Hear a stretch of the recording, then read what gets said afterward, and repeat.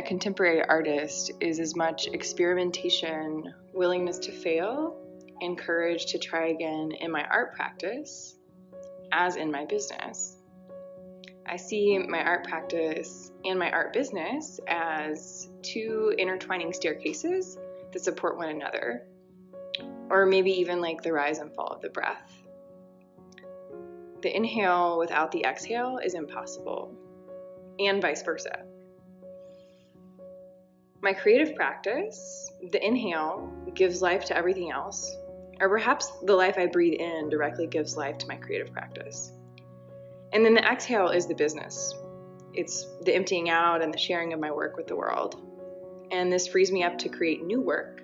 It supports me in a very tangible way and allows me to inhale again.